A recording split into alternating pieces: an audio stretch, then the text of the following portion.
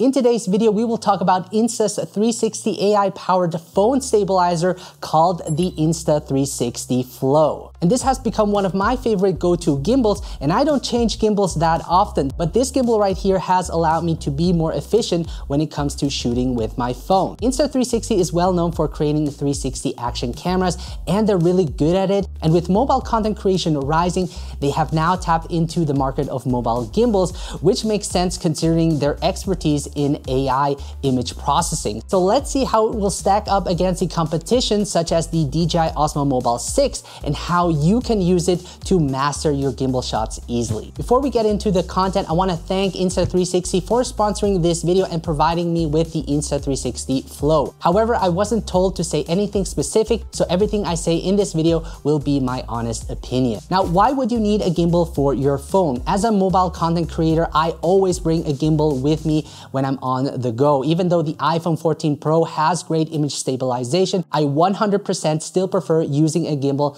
as it makes capturing moments so much easier. Not only do I have steadier shots, but the gimbal also comes with features that extend the functionality to be more creative with my shots. Now, the market is huge, and deciding which smartphone gimbal to get can be overwhelming. That's why in this video, I want to help you make an informed decision so that you can see if the Insta360 Flow suits your shooting needs. Before we start, let me show you what I will cover in this video. First, I'm going to give you a quick overview of the gimbal, then talk about the build and design, look at how to mount and balance the gimbal, look at the basic button functions as well as the gimbal modes, walk you through the Insta360 app, as well as talk about the performance. I'll also quickly compare the Insta360 Flow with the DJI OM6, talk about the price, and give you my final thoughts. Hopefully that sounds good to you, and if so, let's get started. So I want to start off with a quick overview of the gimbal. The Insta360 Flow offers 3-axis stabilization. You have the pan, tilt, and roll motor. You also have a magnetic clamp, which you might have seen from the DJI OM5 and 6 gimbal. At the top, you have a USB-C out to charge your phone, which can be used as a power bank. A USB-C in is close to the smart wheel to charge the gimbal. Then you have the foldable arm and a built-in selfie stick that extends 215 millimeters. Looking at the smart wheel, you have all the important buttons you need. You have a joystick, a power on off button, a switch button, a record button, and an indicator showing you what gimbal modes you're currently in. What's special about the smart wheel is that you can use the touch panel to change gimbal modes. You can also turn the wheel to adjust zoom. This is pretty new design, which I haven't seen on any other gimbal. On the foldable arm, you have a built-in cold shoe mount, which you can use to mount accessories such as the Rode Wireless Go. It also comes with a light that can be attached to the gimbal for shooting in low light environments. Then you also have a trigger button on the back. Below is a hidden built-in mini tripod for placing the gimbal on flat surfaces, and a 1/4 screw at the bottom for additional mounting options. So let's look at the build and design of the Insta360 Flow stabilizer. The gimbal feels really solid in my hand and has a very good build quality. The overall size and shape feel ergonomic and fit nicely in my hands, and you can extend the bottom for a better grip if you have larger hands. Now, it also comes with this grip cover, making shooting even more comfortable. The stabilizer weighs around 400 grams, making it light and easy to carry. Its foldable design makes it great to fit in your pocket easily. It also has a nice futuristic look to it. The buttons are conveniently placed, making it easy for my thumb to reach them. Now, the operating time of the gimbal is 12 hours, which will last you a full day of shooting. Now, the maximum payload of the Insta360 Flow stabilizer is 300 grams. And I had no issues using it with the iPhone 14 Pro as well as the iPhone 13 Pro Max. And I can even use it with the case. Now, be sure to check the weight of your phone so that it doesn't exceed the maximum payload of the gimbal, otherwise it won't operate properly. Now, I like how they included the built-in extension pole, like also seen on the DJI OM6, as you can use it to get higher and lower shots and have a better way of recording yourself when vlogging. You can also adjust the angle of the selfie stick for different shooting purposes. Now, we're all probably familiar with the magnetic clamp system. It is something they definitely looked up from DJI, and I do like how they included it because it really improves the setup time. Now, I also like that you have the option to also get a spotlight if you're filming in low light conditions. I can simply attach the light to the clamp and power it via USB-C. There are 3 brightness levels to choose from, and you can change the color temperature between daylight, tungsten, or mixed. You can also turn the light, which is really important, to brighten up your face, or turn it the other way around to brighten up your subject. Now, for my shooting needs, I highly value gimbals that have a quick setup time because I want to be able to capture moments quickly. Let's look at how efficient the Insta360 Flow is when it comes to mounting and balancing your phone. Now, as I mentioned, the Insta360 Flow is a beginner-friendly gimbal, and unlike other more traditional gimbals, it doesn't require much balancing and is pretty straightforward. So the way to do it is first mount the magnetic clamp to the back of your phone and center it. Ensure the clamp's camera sign is pointing towards your phone's camera, then attach the clamp to the gimbal by aligning them. The magnets will hold your phone in place securely. Even if I try to shake it off the phone, you can see it will stay firmly in place. With a single motion, you can unfold the gimbal, which then auto balances and auto powers on. The DJI Osmo Mobile 6 has this function, but unfolding it takes a few more steps. And if you have auto app connection enabled, a pop-up notification will appear to start shooting with the Insta360 app. So now that you've learned how to balance your gimbal correctly, let's quickly review the basic button functions. By learning what each button does, you'll better understand how to use the gimbal and be more efficient when shooting. What's great about the Insta360 Flow is that it only has a few buttons laid out, making it not too overwhelming when using it for the first time. Now, be sure to connect the gimbal via Bluetooth to your phone to take advantage of the additional functions. So looking at the smart wheel, pressing the record button will start and stop recording. This also works with the default camera app. It doesn't work with Filmmaking Pro yet, but I'm sure they will support it in the future. By pressing the power on off button long, you can turn on and off the gimbal. Double pressing it will set the gimbal to standby mode. Then double pressing the switch button will rotate your phone vertically for shooting reels or story posts. The joystick allows you to control the direction of your camera. Then with the touch panel, you can quickly switch gimbal modes by swiping clockwise or counterclockwise. If you don't prefer to switch that way, you can also double tap, not pressing it though, on the record or switch button to change gimbal modes left or right. Moving away from the smart wheel, you have the trigger button on the back. Pressing it once will activate Deep Track 3.0 when using the Insta360 app. Pressing it 2 times will recenter your phone, and pressing it 3 times will flip your phone around to record yourself with the rear camera. Now, these basic button functions work similar across all the gimbals I've used, so if you have used another gimbal in the past, these functions should be familiar. So we looked at how to switch modes, but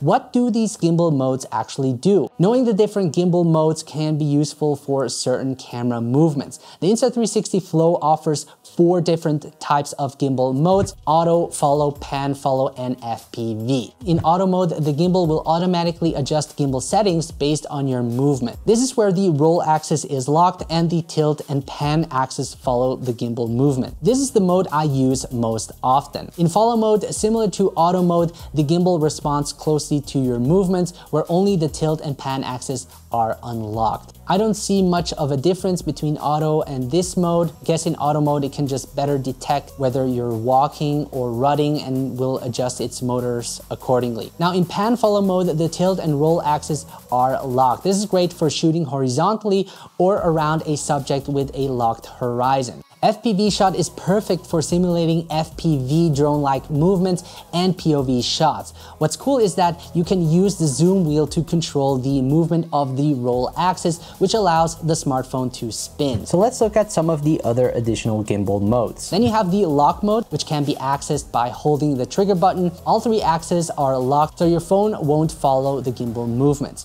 This is recommended for follow shots and hyperlapses. Then there is the Active Plus. Double pressing the trigger button and holding it will enable Active Plus. This is recommended if you shoot fast moving subjects where you want the gimbal to respond quicker. And this mode can be used in any of the 4 available gimbal modes. Now, it might be overwhelming at first to remember all of these gimbal modes.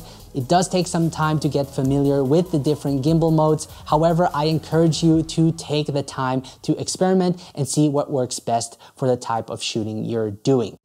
So I wanted to dive into the Insta360 app so that you can get the most out of your gimbal. I will walk you through some of the most important features and show you how to use the smart wheel to be more efficient when shooting, because I think this is one of the best minimalistic designs that control many useful functions. So with that said, let's get started. I've already connected my iPhone 14 Pro to the Flow, and when I head to the Insta360 app, you can see that I'm already inside, and it will also automatically adjust the aspect ratio that I used the last time I opened the Insta360 app. So this is the interface we're at. It looks kind of similar to the default camera app on the iPhone. Over here to the top left, we have the home button, which brings us back. And again, you will see that it adjusts the aspect ratio. Let's head back. Select camera, and over here we have our camera settings, which is set to 4K 60 frames per second. That is what I typically use when I shoot my travel videos. 4K has a 4 times higher resolution than 1080p and allows me to reframe my shot without losing much quality, and 60 frames per second allows me to slow down the footage to create a slow motion effect. Next up, when we go down here, currently it's set to auto, but if you want, you can also set it to manual mode and dial in your preferred settings. And this is really great because this gives us more control over our camera. But usually on run and gun shoots, I set it to auto. The only thing I adjust is the white balance, which I either use one of these presets. Important is that you lock your white balance so no color changes occur while you're filming, because that will be hard to fix in the edit. So if it's sunny outside, you would choose sunny, or you can head over to custom, what I like to do, and dial in the Kelvin temperature. So I'm gonna leave it at 5,000, then I'm gonna head back, and now we're gonna choose the gimbal icon below it, which reveals more settings. So I've currently set the flow mode to auto. That is what I use most often, but you can also change it. But I prefer to change the gimbal modes using the smart wheel. Over here, you can adjust the joystick speed. I leave that in medium. The zoom speed is also set to medium. Tracking sensitivity, I leave it to normal. And then you have the ability to enable front cam auto tracking. So when I enable this, and for example, I want to switch to the selfie camera to shoot a vlog, it will automatically track my face. Then you have reverse joystick, which I don't use. Then you have flow, sound, and vibration, but I'm actually not sure what it does. I haven't researched that yet. Then you have auto calibration, so in case your gimbal is having issues, you can do an auto calibration. And what's also cool is that you have the adjust horizon axis. So in here, you can manually adjust your horizon if for some reason it's off. You can select start, and then right now it's at 0.0 degree. And then I can select the plus, and you can see that it turns green, and that tells me that my horizon is leveled.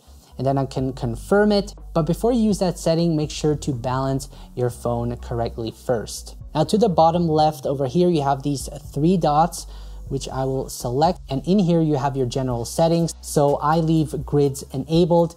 This allows me to set my composition. Then I also have histogram enabled, which is this one over here that tells me if my image is overexposed or underexposed. Then you have the automatic pop-up connection, which I leave enabled. This means once I've connected my phone to the gimbal and powered it on, a pop-up will appear, which I can tap on, that will lead me directly to the Insta360 app. Then you have scene recognition, which I think is really cool. So once enabled, the current scene will be analyzed and matched to a Shot Genie shooting template, which we will get into later. Then you have voice control, which enables you to use the voice commands in the Shot Genie app. Like I said, we will get into that later. I highly recommend you check out the tutorial and go through it.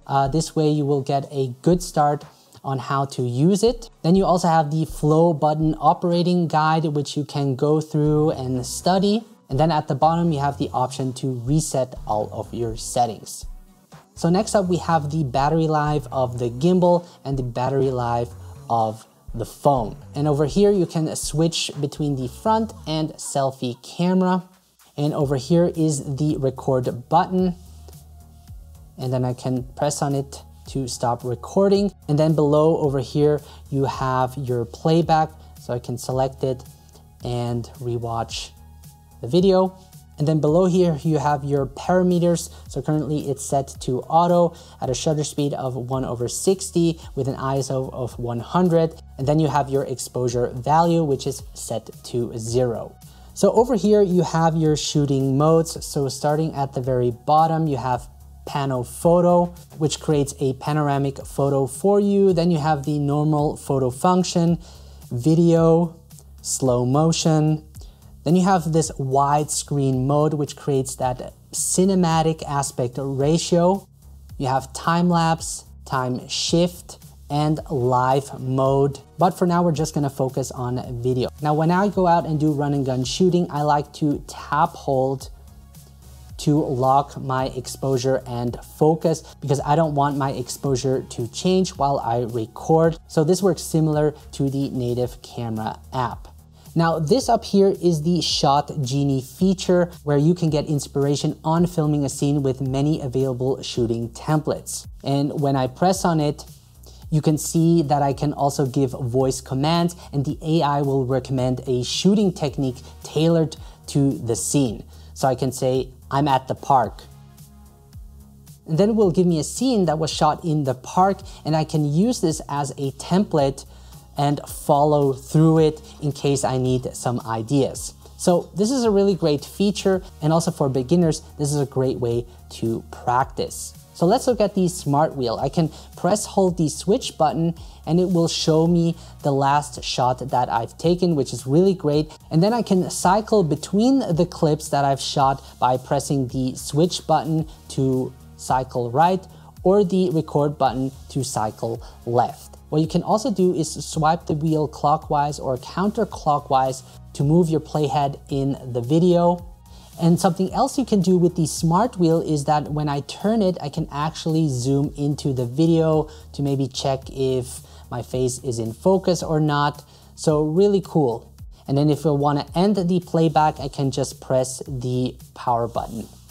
This is a really powerful function to quickly check my shot and then get back to shooting again. Now, another powerful tool is turning this wheel over here to switch lenses quickly. And this is really great because I do switch lenses a lot to get a variety of shots. And if I turn and hold the wheel, it will start zooming in. And if I turn the wheel to the left, it will start zooming out. Now to the very top, you also have the flash function, and you also have filters that you can choose from in case you want to save time color grading. But I usually like to do that in the edit. To enable deep tracking, you can just tap the trigger button once and you will see that it will detect my face and start tracking me. You can also use your finger to select a subject and track it.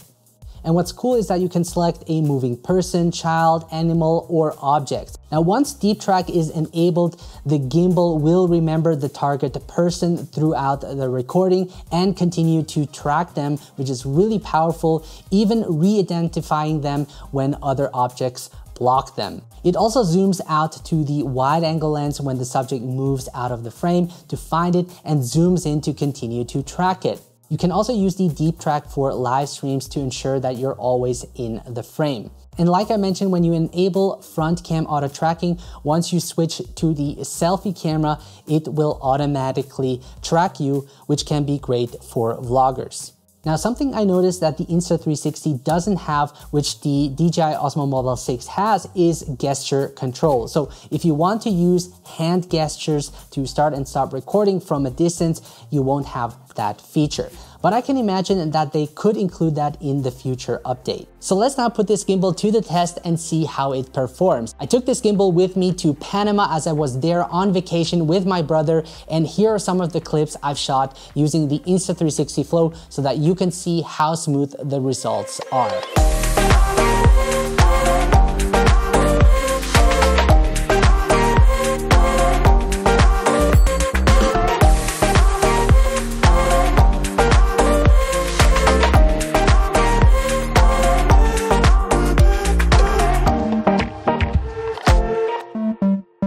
can see that the shots are very smooth and the Flow can really handle a wide range of dynamic movements, and at no point did I notice the gimbal struggling or having issues. I also tested it with a heavier setup using a telephoto lens by Sandmark, which is quite heavy at around 84 grams, and I was absolutely blown away at how well it handled it even without counterweights. There were no jitters, no vibrations, and the shots were very stable. Now the roll motor did get hot and it will use more power, however it will work for quick simple shots. It would be great if it had the possibility to add counterweights so the motor wouldn't have to work as hard when using heavier setups. Something to mention is that the tilt range is limited on the Flow, so for creating low to high shots, for example, you would have to position the gimbal sideways, whereas with the Zion Smooth 5S you can point it forward and then move it up, which is more of a natural way of doing it. A great feature is the extension pole that allows you to get low to the ground for a more unique perspective without having to be in an uncomfortable position. Now I have been using the DJI Osmo Mobile 6 for quite a long time and it has been my go-to gimbal, but here are some of the reasons why I switched to the Insta360 Flow. Regarding the setup time, the Flow is faster, requiring only a single motion to start shooting. The fact that I can attach the phone before turning on the gimbal makes it more convenient and faster. The DJI Osmo Mobile 4 had that. I don't know why they changed that. The Flow has also twice as much battery life and I can charge it while shooting or even use it as a power bank. So now I don't have to carry an extra power bank with me and use the Flow for it. The Flow also comes with a cold shoe mount that allows you to attach a microphone such as the Rode Wireless Go or any other microphone that has one of these cold shoe mounts, which on the OM6 requires a workaround. Testing out this new vlogging setup, so I have the Insta360 Flow paired with the Rode Wireless Go 2, and I think it works really great. And with the extension pole I can be further away from the camera so that you guys can see me, and I can also keep myself centered using the tracking feature as well, which I really like. And yeah, so this morning we just arrived in Saboga Island. You can see it's super beautiful. We took the ferry from Panama City. It's around a 1.5 hour drive. But yeah, we're gonna stay here for one night and then tomorrow we are gonna head back again. Furthermore, the built-in tripod is another plus point. With the DJI OM6, I have to unscrew it to make it fit in my pocket. So as you can see, these advantages make the Insta360 Flow a great choice for me. Now, considering all you get when purchasing the Flow, the Insta360 Flow standalone is priced at $159, and the Insta360 Flow Creator Kit comes with the Lite at $209. So with that said, here are my final thoughts on the Insta360 Flow. It is probably the most advanced smartphone gimbal on the market today. There's not much negative to say about it. I've reviewed many gimbals on my channel in the past, but Insta360 has really taken it to the next level, especially with their D-Track technology, which they are well known for, gives you a very accurate tracking result. It is compact and convenient. You can unfold it in just one motion. It has several integrated features like the built-in tripod, selfie stick, and cold shoe mount, eliminating the need for additional accessories. It has an impressive battery life that can even be used as a power bank, which for me is another huge plus because filming all day with a smartphone can drain the battery so quickly, and I don't always have access to an outlet. And that is also what I really missed on the DJI OM6. Now, I love the smart wheel design, which makes controlling the gimbal more intuitive and convenient. And lastly, the Insta360 Flow offers access to the AI-powered mobile app, making using the gimbal easier and more fun. And because this gimbal has so many features, it can be used in various ways. If you're a traveler, a vlogger, mobile content creator, live streamer, or family member wanting to document their holidays, the Insta360 Flow is a great option. Now, I want to know what you think of the Insta360 Flow or what other gimbals you use. Let me know in the comments below. Now, a gimbal is just one aspect of creating nice and cinematic footage. There's so much more that goes into a video. So be sure to check out smartphonefilmmaking.com to learn how to get professional video results with your phone. Other than that, I hope you enjoyed this tutorial. Thank you so much for watching, guys. I appreciate all of you, and I'll see you guys the next time.